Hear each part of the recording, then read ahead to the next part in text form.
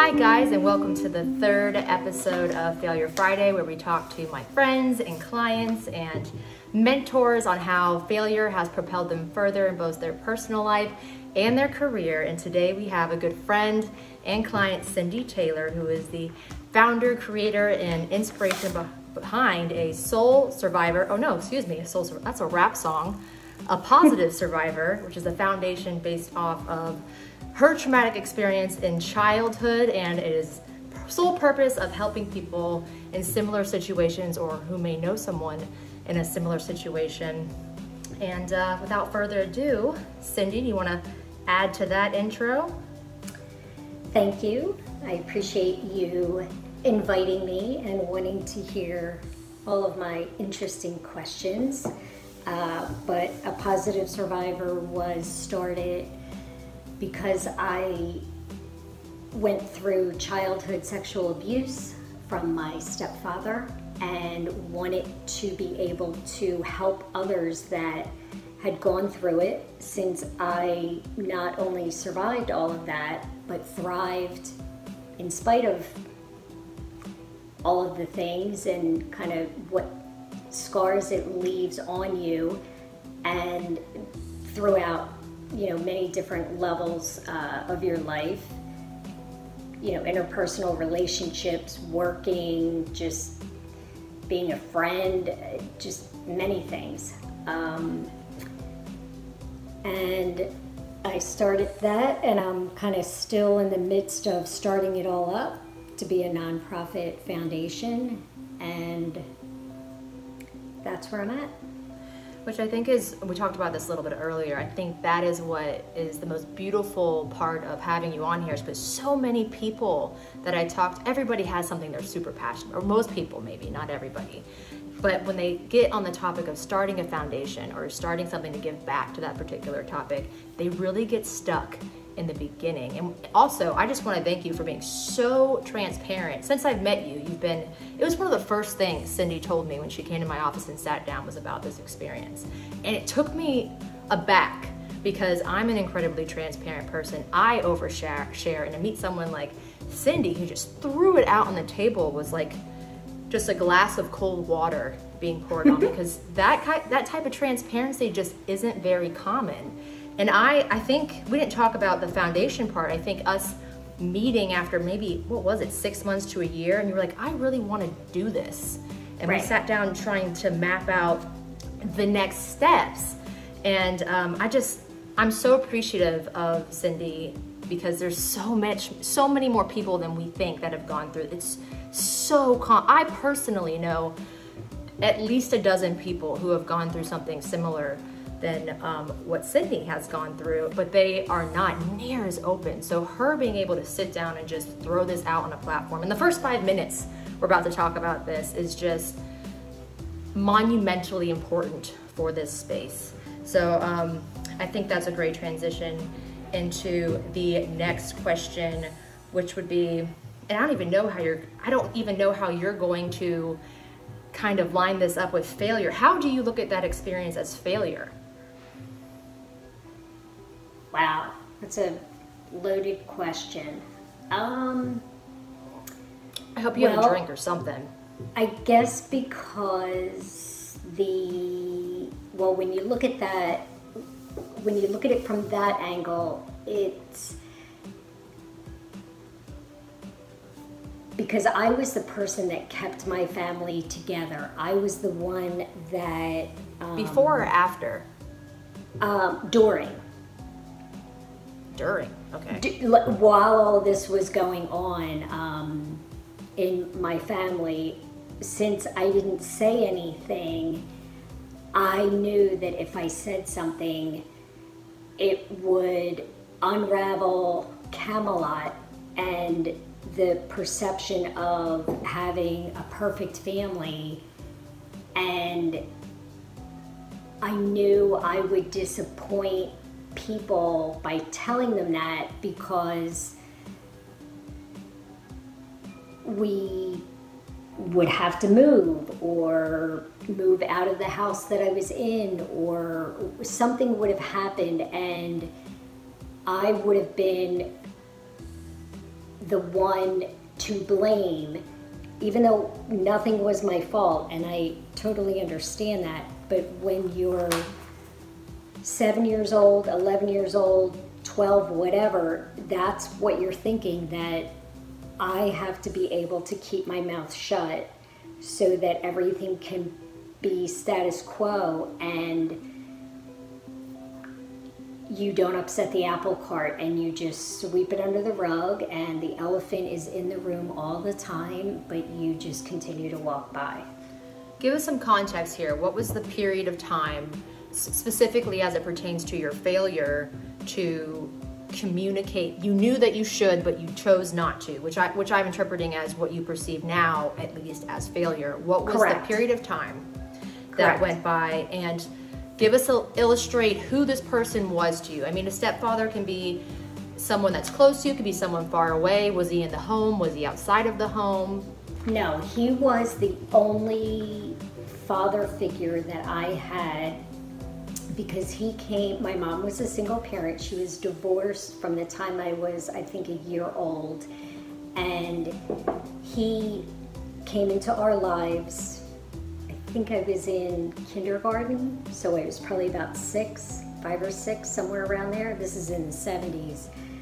And it started when I was a little over 7, and it ended when I was 15. And I knew from the beginning there was something wrong, that there was... At 7, or about to be 8. Right. I knew that, I remember thinking when I would go over to my friend's house, like, I wonder if this happens to them. And I even thought a couple times about asking them and saying, hey, you know, does this happen to you? But while I'm thinking that and processing it, I'm still, somehow I just knew that they would have said, what are you, crazy? Like, no, that doesn't happen in my house. And then action would have had to exactly. You weren't ready for that. Exactly. But how old were you specifically? I mean, obviously you don't remember the month or day, but how old were you? Oh, I know. I remember exactly when it was, because it was when you knew June. It was wrong and you chose not to. You chose not to say, okay, this is happening, but you could have. Right. I knew it was wrong and chose not to say anything, and then as time went by and things progressed, it even more cemented the fact that I knew this was not something that happens to my friends. And of course, as I got older, found out that it happens to 1 in 4 women and 1 in 6 men, but wow. That's only going by what is getting reported.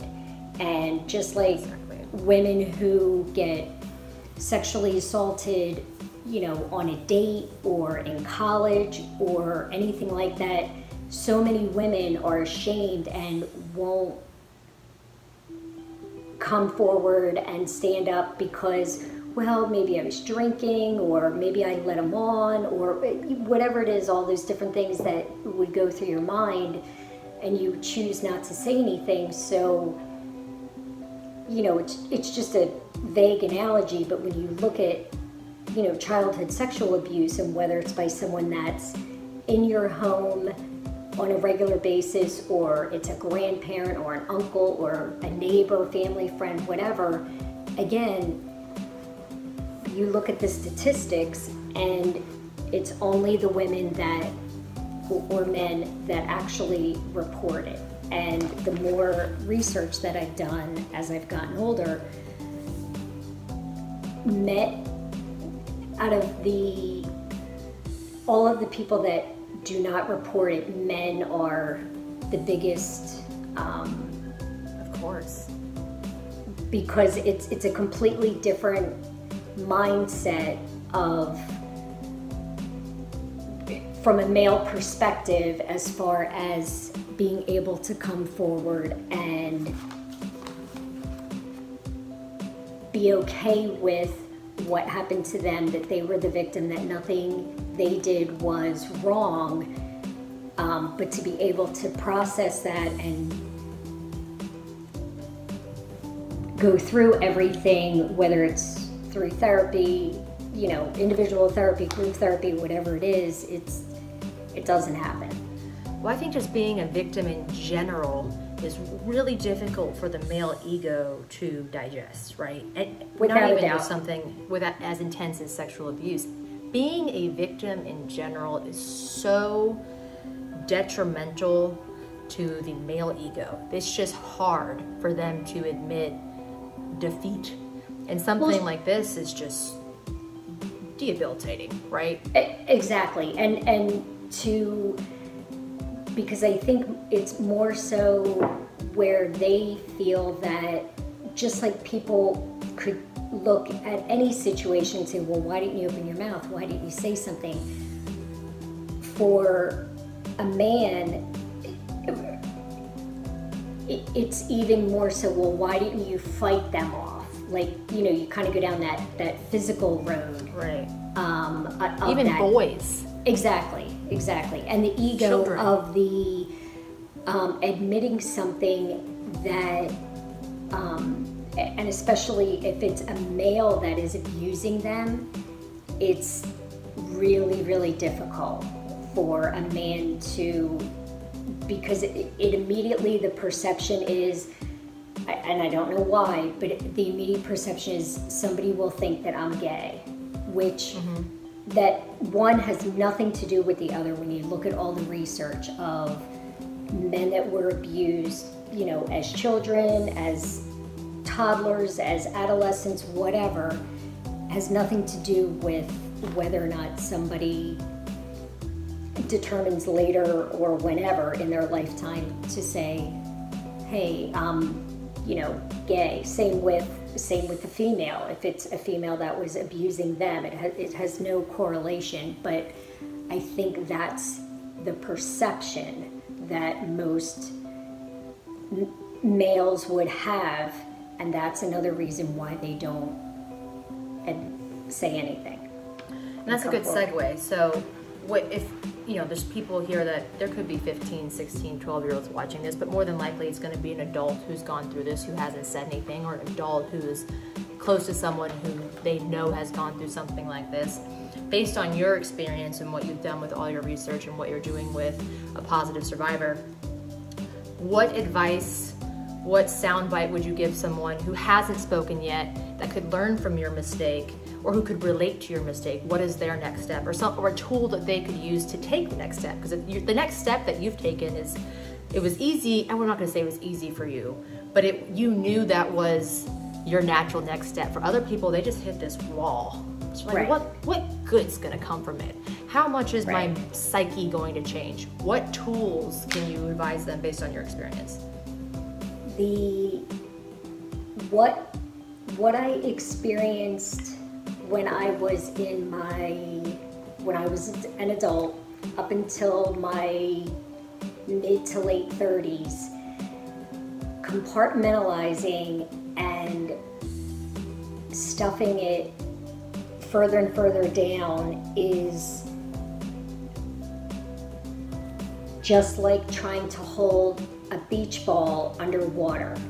I've heard you say that. Yeah. It's exhausting.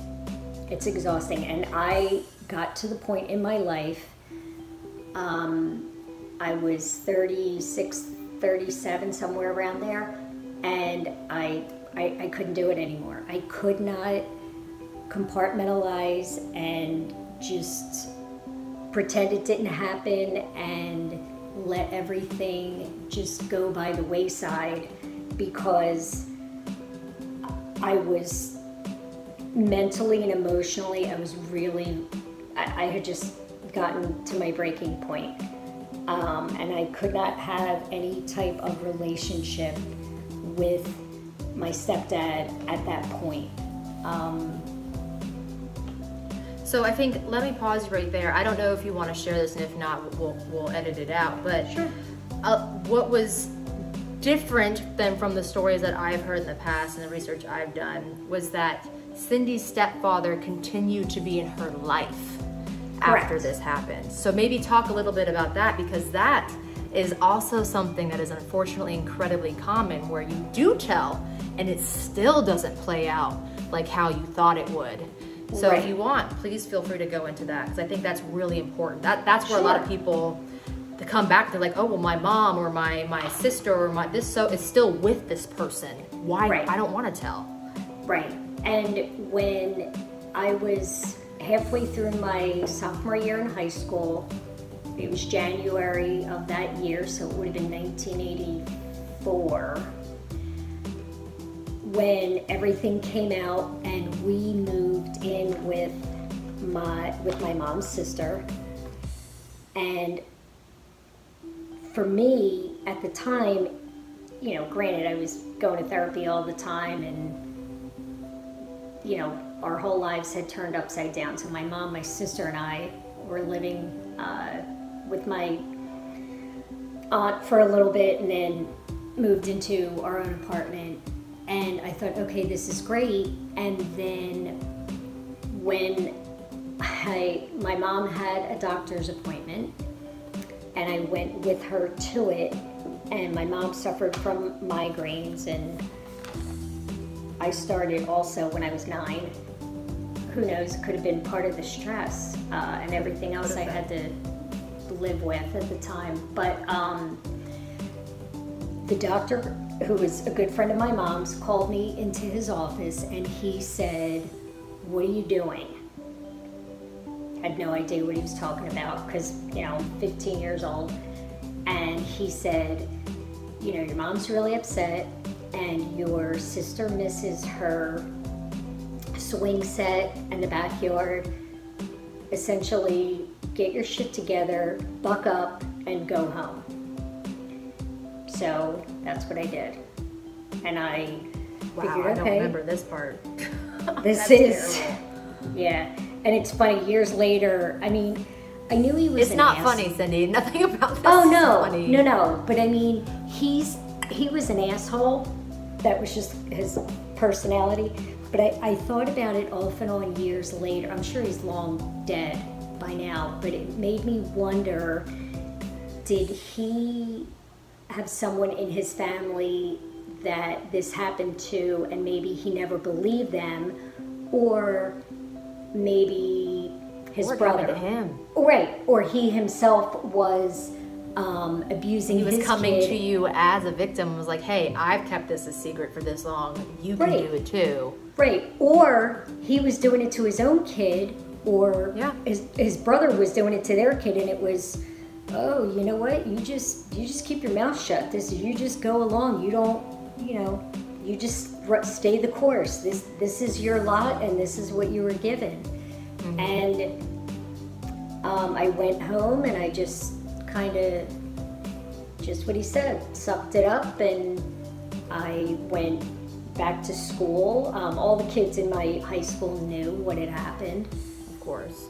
And then, well, there was no HIPAA back then, so my therapist ended up getting on a phone call when I was on with my boyfriend at the time, and pretty much spilled the beans and told him everything. And that's how it got around my entire school. So that was really fantastic going into my junior year when I came back to school. Yeah, it was great.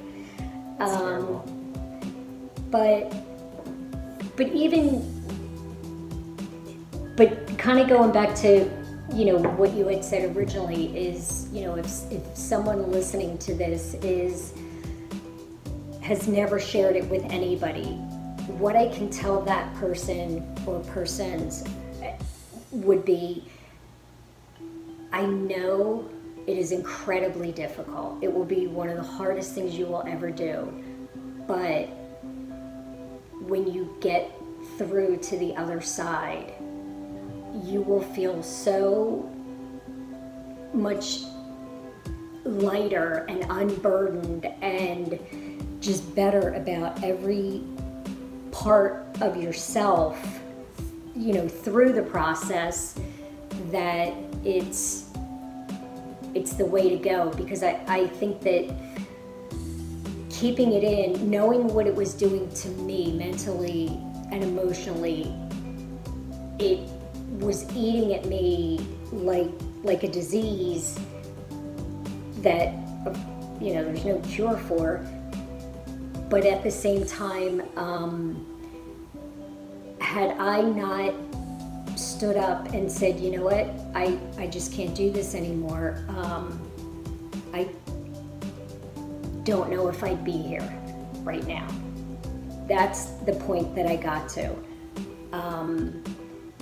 And when I went through everything and found an amazing therapist and did the extraordinary hard work of processing everything and taking each thing that the therapist would give me and work on it and, you know, kind of go to the next step, it's, I learned a lot about myself, and I just know that he was a, you know, piece of shit kind of person, is the best way that I could say it. And if people are going through it and have said, and have spoken about it, or have spoken up, I mean, and have told other people and maybe weren't believed, then you have to keep talking. You have to keep talking until somebody listens to you and takes you at your word and believes you, because this is not the type of thing that anybody would just say as an off-the-cuff thing and, oh, by the way, you know, this happened when, you know, and make it up. It doesn't work like that. I think even if someone did make it up, you're never gonna look like I would rather look like a clown for believing someone that lied than accuse a victim of telling a lie.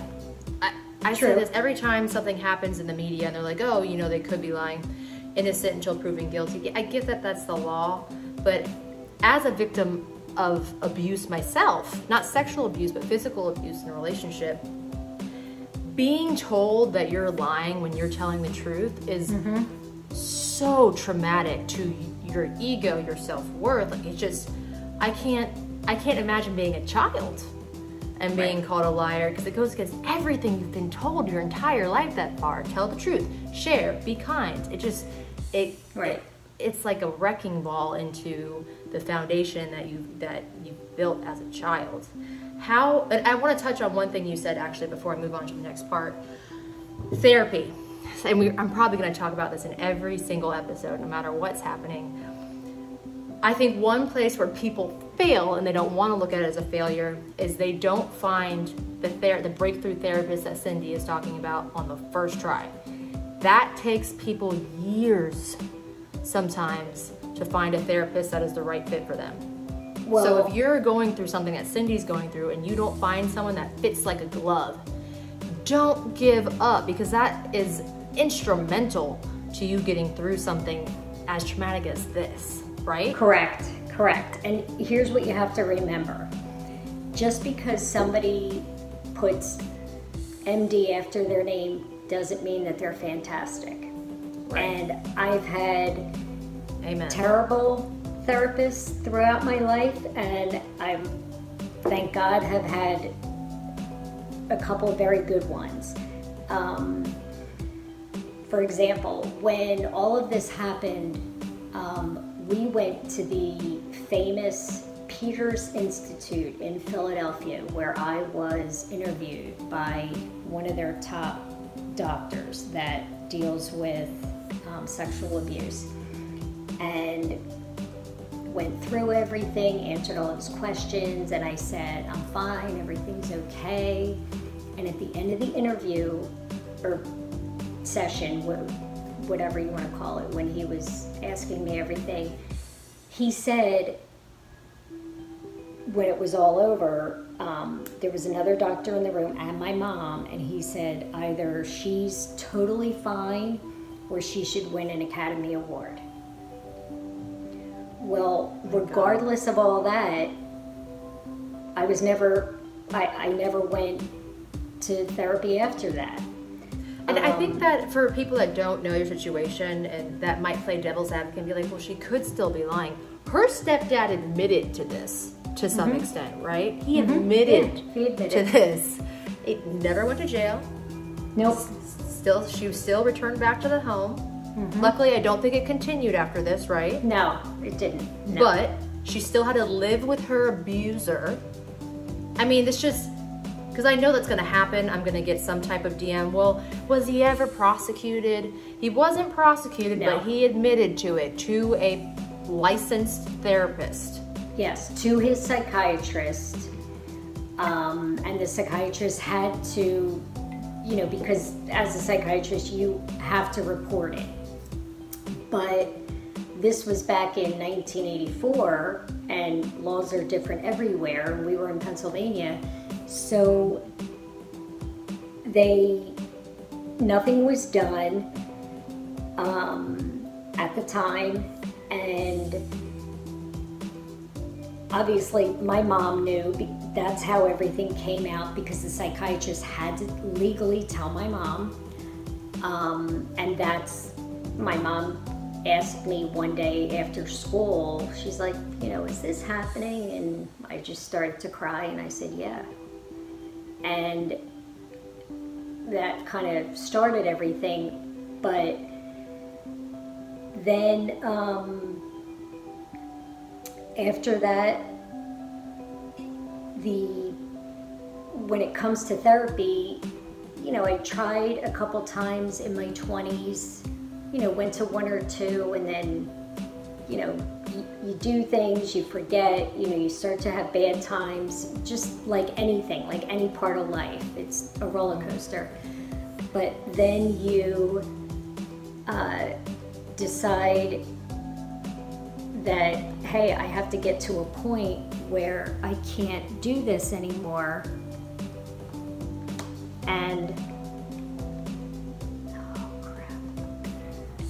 And then you just, find someone. But not only do you have to find the right therapist that you feel comfortable with, because you're bearing so many emotions and so much bad memories and history, and so many things come up.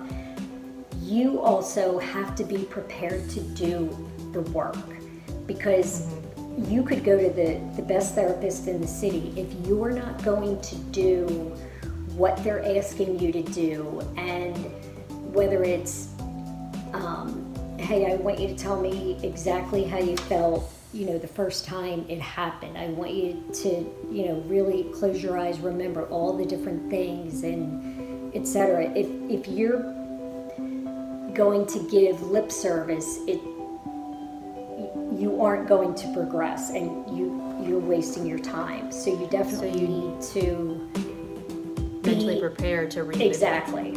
Yeah, you have to be, and not everybody is there, obviously, at the same time in their life, but that's just something that if you have never told anybody, or you maybe told one or two people, but it didn't really go anywhere, and you still have issues and still have answers and still have byproduct from the abuse, which that's gonna last your whole life, though. You absolutely. I don't want anyone to ever draw a parallel between this podcast and failure, and baggage is part of it. You are going to live with that. Because I think it's developing the tools to cope with that, which correct. is just, you seem to have, I'm not gonna say mastered, but it seems that you have mastered the process, the coping process, because you're so open. I think it's easier for you to digest the tools that are given to you. Well, what my therapist Dan has said to me, he said, Cindi, you have not only survived, but you have thrived in spite of everything that has happened to you. And that's the most profound thing that I think of every so often when I'm having a hard time is, you know what? I'm better than all of that nonsense and whatever it is that's getting me down, because I survived this, went through it, came out the other side, and I'm still here. Which speaks to the name, a positive survivor, which, I mean, truly has so much meaning for you. Right. How do you think that, I hate saying the word failure because I look at you and I just see such a triumph, but when we say failure, again, for listeners, audience members, we're talking about her perceived failure of waiting so long to say something. And that, you know, that might not be a failure for everyone. For Cindi, that is her perceived failure in this entire thing. How do you think that particular failure has shaped you as an adult? And I particularly want to know how it shaped you as a mother, and separately, how you think it might have shaped you in your career. Little tidbit about myself, I have never been sexually abused, not as a child, but I am paranoid of it happening to my children because I know so many people. I have clients that come in and for whatever reason, they just whoop, it's like the croissant roll that just comes open, and I have so many that this has happened to. I am paranoid of it happening to my children. So how has it shaped you in those channels, Cindi? Well, of course, you know, you teach your kids from the very beginning, you know, the whole good touch, bad touch thing. But I think I was a little more hyper vigilant than the average parent when it came to things like that. Like if I ever had like a weird, like sixth sense about something, which I don't recall it ever happening, but I just was very in tune with, you know, where my kids were, who they were with. I mean, could something have happened? Of course, absolutely. I mean, anytime your kids go outside your door, over that threshold, and off they go, 9 million things can happen to them. But I think that, you know, gave them enough information that they would know, come and tell me if there's any problem. You know, I'll never think that, you know, you're making something up or not, you know, telling the full truth. How did you tell your children about this?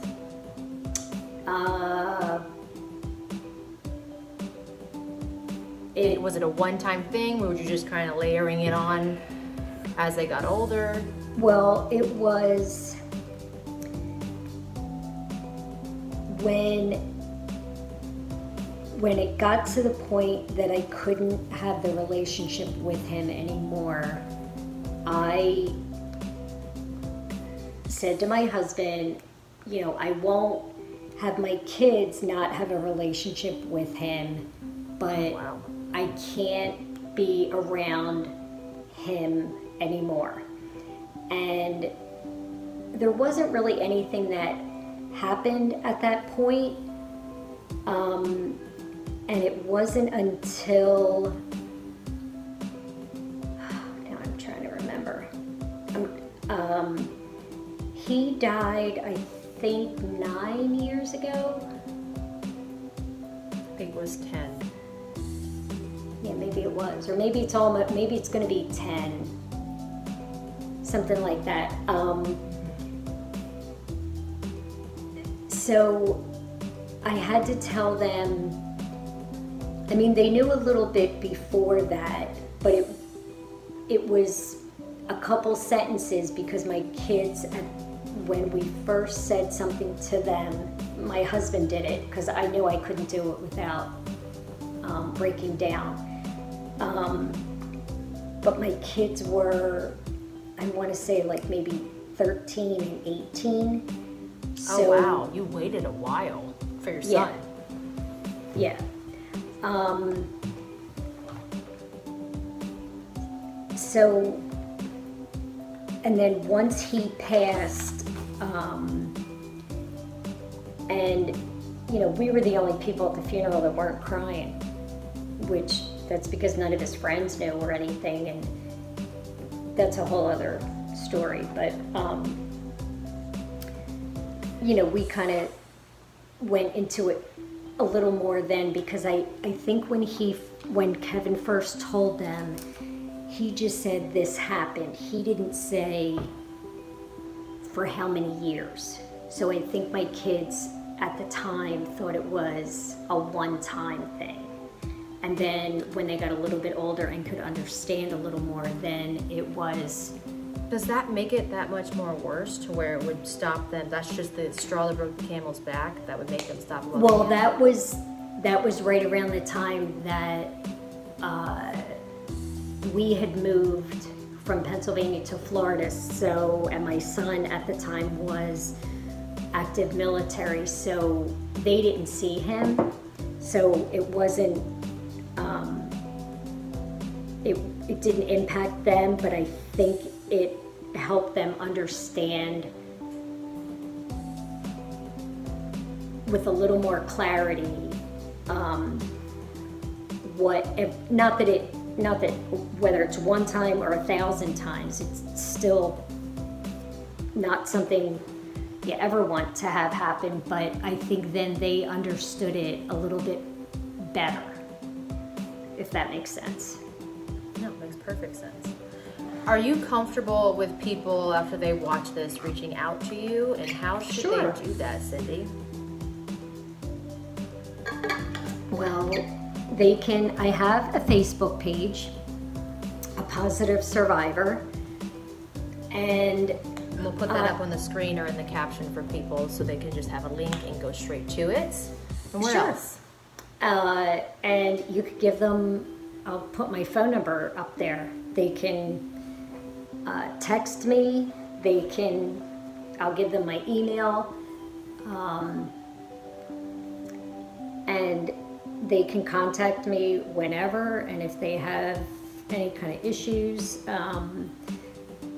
My goal would be to, after speaking to somebody, depending on what their situation is, to try to help them find a therapist, to be able to get the help that would get them, you know, on the right path to working through everything and getting to a better mental and emotional place. Yes, and just also having a community, man, a place where people can talk in different stages of this process, I think is so important, so important, because it's getting better, I think, especially from when, you know, this happened to you. I think more people are talking about it, there's more safe spaces, but like you said, especially for men, especially for, you know, women maybe outside of their 30s who grew up in a time period like you did where it just wasn't okay to talk about, and so many of you guys were thrown back into the homes where it was happening. I think they need a community more than anyone else, but it's still so important to get connected. I want anyone who sees this, who's gone through it or knows someone, just to send the video or send Cindi's information. Who cares if they don't use it? At least you gave them an avenue to maybe take that next step. Cindi, thank you so much for coming on. Thank you so much again for talking about this. Guys, I want to thank my viewers. I want to thank my clients and my friends for making this worthwhile. This is the stuff that's so exciting for me. I feel like giving you guys a platform to speak about what you're passionate about, it connects people. And I hope everyone has a blessed night. And Cindi, I'll connect with you offline. And thank you so much and have a good night. Awesome. Thank you so much. I appreciate it. All right. Good night, guys. See ya.